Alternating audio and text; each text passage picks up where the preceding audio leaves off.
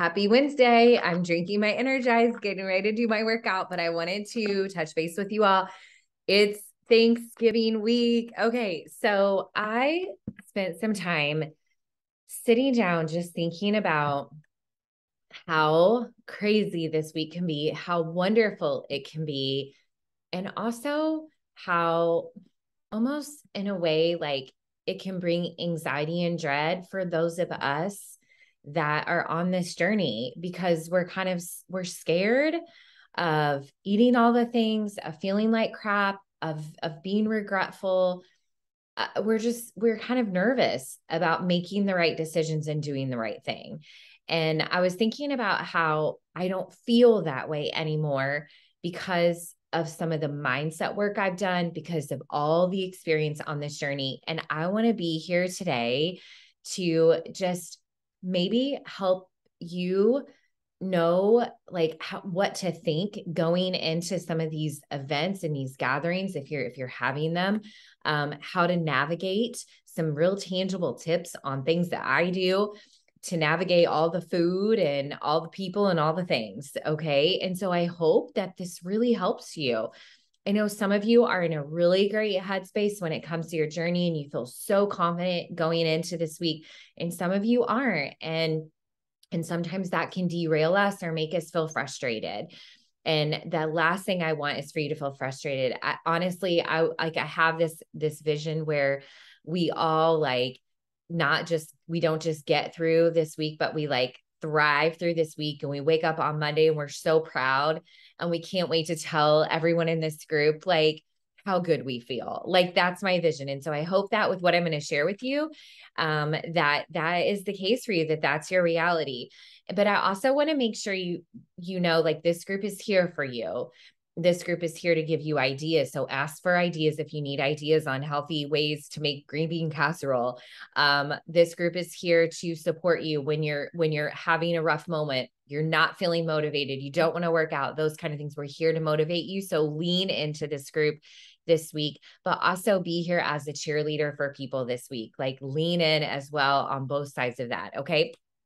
So I wanted to give you some tips about how to strategically handle the holiday.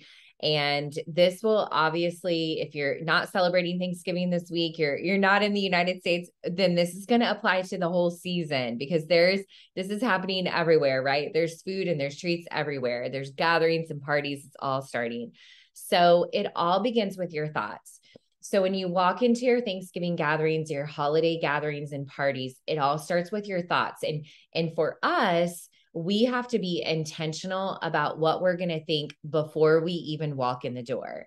Okay. It's kind of like, I know what's going to be there. I know what's going to happen. I know the people that say rude comments to me. How am I going to handle this ahead of time? Here's some of my thoughts. I've got this. A few treats are okay. I'm going to have my own back. Having our own back is so important, because that means that we are going to fight for ourselves. We're going to say no, thank you if we want to say no, thank you. We're going to get up early and work out no matter what anyone in the house thinks. We're going to leave the house and go on a walk when everybody is sitting doing nothing and just looking at each other. We're going to have our own back. We're going to speak up for ourselves. I'm working hard on myself, and that's okay. I don't need anyone's approval to do what is best for me. My commitment is inspiring and might inspire someone else. This is only one day. Oh my gosh. You don't have to eat everything. Okay, I think about that. So I'm going to get into my tangible tips. So this week, it's imperative to drink your water. So think about what is your water intake goal and hold yourself to that. And on Thanksgiving or feast day or whatever is going to happen, we are going to probably have foods that cause a lot of inflammation. And so water will help you feel so much better. Move your body. No matter what, move your body. Get in some movement, even if it's a walk outside with your family, but do movement. Watch and be cautious of being too sedentary this week. And when it comes to food, I have a couple of rules for myself. So I really lean into the things that I learned with the 2B mindset. Water first, veggies most. I practice that at the Thanksgiving dinner table and it helps so much. Now, I also am really cautious about like if it's about eating sweets that are store bought.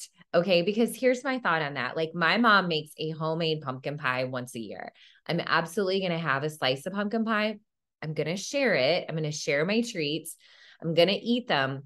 But if it's somebody walked in the door with a store bought pumpkin pie, I'm going to literally kind of like turn my nose up and be like, no, thank you. Like I could go out and buy that myself and it's not special because you just went to Kroger and bought it. No, thanks. You guys eat it. If it's my grandma's like homemade cheesecake she makes once a year, I'm going to have some, but I'm going to share it.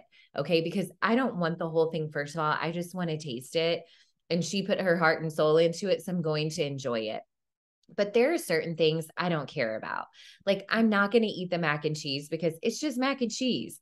Okay. I am not going to eat the sweet potato casserole because I love sweet potatoes, but all this stuff and the marshmallows they came from a can and this and that. I'm like, no, thanks. I'll pass on that.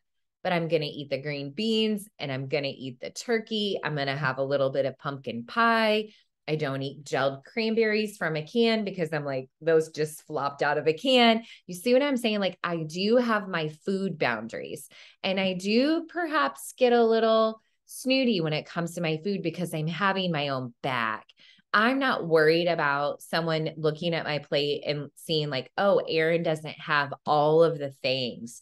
I'm not worried about what anyone thinks about what is on my plate. I'm not worried about hurting anyone's feelings because this is food we're talking about. And I don't believe in shaming, food shaming people. And I don't want you to allow others to food shame you. And that is a choice you get to make on Thanksgiving.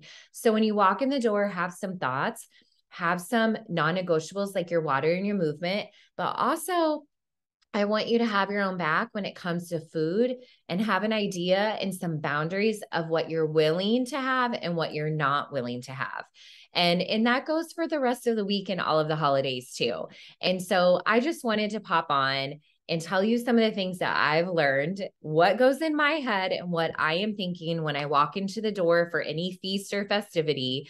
And I hope that that helps you. And if you have anything that works for you, any food boundaries and rules that you have for yourself, any thoughts that you have for yourself, I would love for you to share them below. So I hope this was helpful today.